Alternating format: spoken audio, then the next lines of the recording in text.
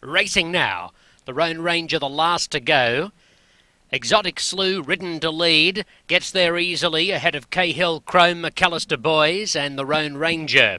Exotic Slew in the front from Cahill, Chrome at the 7/8 pole. McAllister Boys is out in the three-path running third, and the Roan Ranger trails. They're covered by 5 lengths. Exotic Slew in front. Duran hustled him out of the gate, but now attempts to take a hold. 6 furlongs from home, it's Exotic Slew by just a half length. Cahill Chrome second, 3 lengths to McAllister Boys and 1 to the Roan Ranger.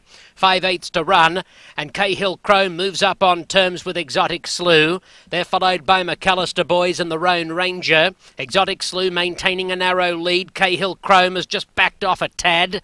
They're about a neck apart, approaching the half-mile pole, with McAllister Boys third, the Roan Ranger fourth, patiently ridden by Russell Bays.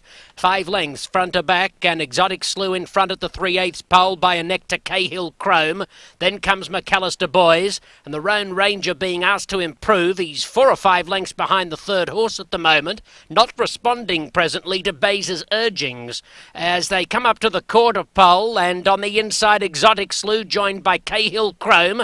2 lengths to McAllister Boys and 2 more to the Roan Ranger, who's under the whip. He comes to the outside with 4 lengths to make up. Cahill Chrome gets his head in front, mid-stretch from Exotic Slew. Now the Roan Ranger has found his stride. He moves up swiftly. At the 16th pole, the Roan Ranger goes to the front. McAllister Boys endeavouring to match him, but the Roan Ranger too good, beat McAllister Boys a half length. Cahill Chrome third, and then Exotic Slew.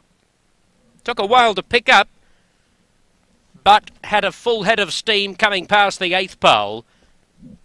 And the first favourite salutes. Number 2, the Roan Ranger, beating 5 McAllister Boys and 4 Cahill Chrome.